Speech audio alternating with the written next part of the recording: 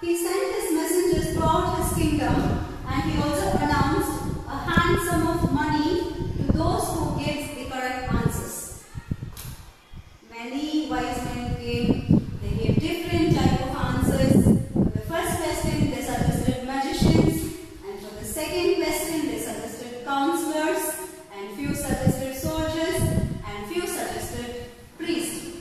And for the third question, few chose science, and the others chose fight, and some others said worship. They are religious worships. But the king was not at all satisfied with the answers given by them. So he thought to seek the advice of the hermit.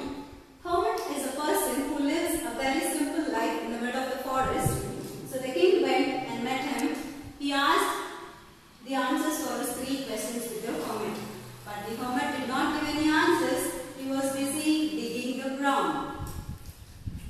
Meanwhile, a man, the bearded man, as I already told you, the bearded man came running towards them, and he was badly bleeding. He was wounded in his stomach. So once he came to them, he fainted and he fell to the ground. The hermit and the king, both, they just pressed him until his bleeding stopped, and they took him into the hermit's hut and they lay him on the bed.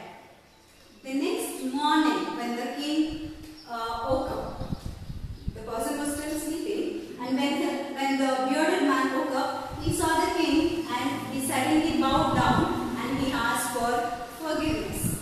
But the king doesn't know what for he is asking forgiveness. Suddenly if a person bows down and asks forgiveness, we need the reason, right? So the king asked for reason. The man said that the king has killed his brother